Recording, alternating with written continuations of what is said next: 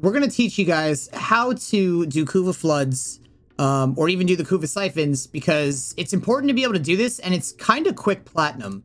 So we're going to pull out Octavia. No, you know what? Maybe we'll pull out Zephyr for this. What's up, Jody? Nah, you know what? Hold on, we're doing Gauss. We'll go Gauss. Okay, so that's what we're doing.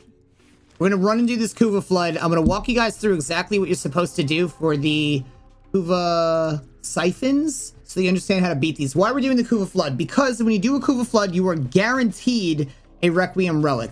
Whereas if you do just the regular Kuva missions, there is a chance of a Reqium Relic. This one, chance of a Reqium Relic. But here, it's a definite Reqium Relic. So we're going to do the floods. These floods will pop up once every hour, which means once an hour, you are guaranteed to get a Reqium Relic. Why are Reqium Relics a big deal? Because they'll give you a shot at getting Reqium mods. Or when you crack open the relics, you'll get a shot at getting Reqium mods. And why is that a big deal? Because if you wind up scoring a Parazon mod out of the Reqium mods, that is an easy 10 platinum. And if anybody offers you less, don't take it. Because the standard price for them is 10 platinum. I love selling them, even though it's not really a lot of plat. It's so standard that that's what people pay for it. You don't really have people argue with you a lot over it. So we found the Kuva Siphon on our way to extraction. And now what we're going to do is we're going to watch these braids. You see the 4 braids that are sitting here?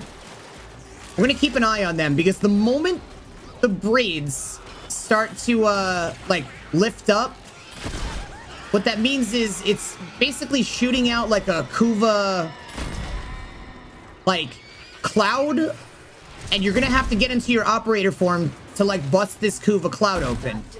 You can dash here. It's doing it now. So you see this? That braid is pointing now, and it's pointing in the direction of the cloud. And here we go. Here's the cloud. And we got it. So we bust that out.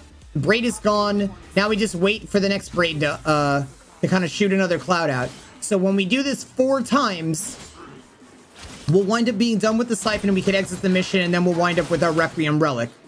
Now, as you guys can see, once you get the mission done, you wind up with the Reqium Relic. It could be any one from Reqium 1 all the way up to 4. But once you crack these open, you can see what it has in it. It's got, as the uncommon rewards, every Reqium Relic has 1 or 2 of the 8 possible Parazon mods that you want. And like I said, no matter which one it is, it's standard that it goes for 10 plat a piece, which is really nice. Hopefully you guys found this video helpful. Absolutely appreciate you watching it. If you guys have any questions, I'm live every day on Twitch. Feel free to stop by. You guys can earn free Warframes, weapons, and mods while you're here. Thank you so much for chilling. Love your faces. I will see you guys in the next one.